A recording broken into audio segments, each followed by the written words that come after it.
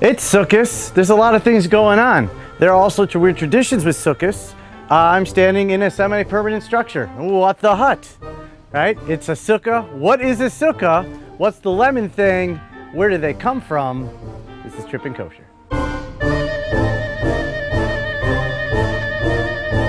Hi, my name is Rabbi Tzvi Holland. I'm a Kashrus administrator at Star K Kosher Certification. This is what is becoming my sukkah. Sukkah is our house, our temporary house for a week. It reminds us that God took us out of Egypt and took care of us in a sukkah. To the extent that there's good weather, we eat in the sukkah, we sleep in the sukkah, we hang out in the sukkah, so go out and be with God for a week. What is that weird lemon thing? This. It's called a Citron, but in Judaism, it's called an Etrog. What do we know about these? We don't know anything about these. We're going to travel to one of those really intense Kosher Orthodox neighborhoods to find out more about the lemon. Esrog. Lemon esrog.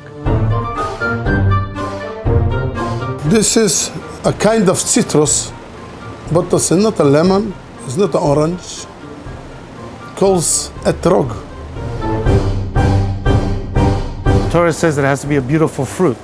Now these particular ones come from Calabria, which is the southern region in Italy.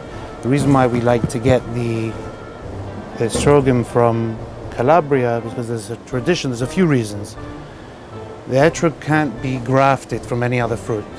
It has to be specifically the citron fruit that's described in the Torah.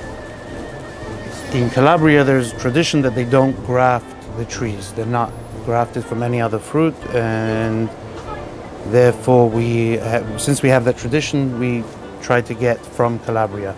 There's also a tradition that Moshe Rabbeinu, Moses, was taken by God on the clouds of glory to the southern region of Italy, to Calabria, to pick an esrog. This is a beautiful shape, and it has bumps. Some people don't like bumps, but that's the true looks of the esrog. It has to be bumpy, yellowish. Some people like greenish, but mostly like yellow. It becomes yellow within time. And this is the pitum, that's like the head of the esrog. This makes 6 times bigger. You have nothing in this esrog. No point, no damage, nothing. And the form must be grazia, nice, the same for all sides. And this is beautiful mehudar. There's 4 things the Torah tells us to take and hold.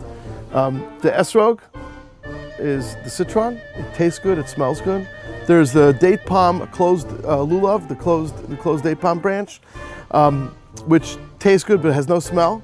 And then we have the myrtle branch that has a great smell but doesn't have a taste. And then we have the willow branch that has no smell and no taste. We bring them all together. You say a bracha, you say a blessing, and you shake it.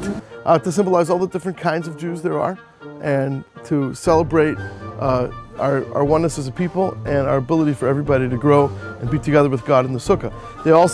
The willow is the lips, the myrtle is the eyes, the lulav, the palm branch is your spine, and the esrog is your heart.